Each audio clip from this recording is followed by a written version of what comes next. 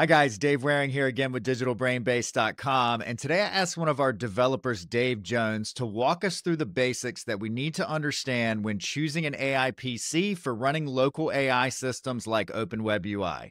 I also asked him to make his recommendation for the best AI PC bang for the buck. So stay tuned till the end of the video to hear his recommendation. Take it away, Dave. Hi, I'm David Jones from digitalbrainbase.com.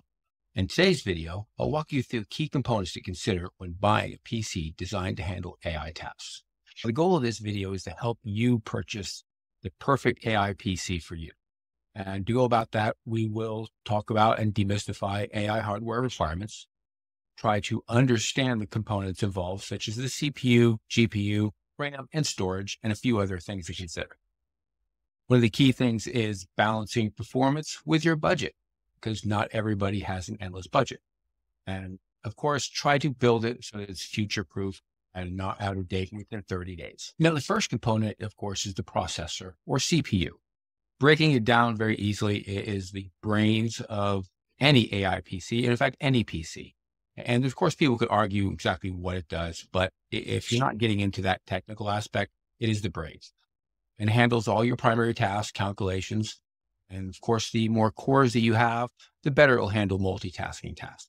And with AI processing, it is all about multitasking. Recommendations for AI, of course, is an up-to-date Intel or AMD processor. The next component we'll talk about is the graphics card or GPU. This is a critical piece for dealing with any AI tasks. Pay special attention to VRAM, because this determines how large the model can run, that you can run, and also how fast it will run. Right now, NVIDIA is probably the best cards you can get. They can get rather expensive, so pay attention to price tag. AMD is right behind. Memory or RAM is the next component.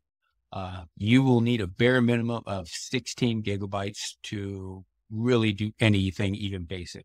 I would advise 32 gigabytes for if you're going to have very demanding tasks, just because this is quite memory intensive operations. And if it has to continually be cached, you will be very unpleased with the speed you're getting. Beyond the OS, storage is very important. Some of these models can get rather large in size, very easily 30, 40 gigabytes per model. And you could end up having 10, 15, 20 models on your hard drive. And that's why it's preferred that you do SSDs for these as well, because when you ask the AI a question or you give it a task and it has to load that model, it is going to have to load the entire 30 gigs into VRAM or RAM before it can even attempt to work on it. So the faster that your drive storage is, the better off you'll be there. Once upon a time, power supplies were probably the least worried about component. They were pretty much standardized and nobody gave it a big thought. But in the land of where GPUs are king, you need 300, 400, 500 watts per power for each one, plus the normal components that are within the computer itself.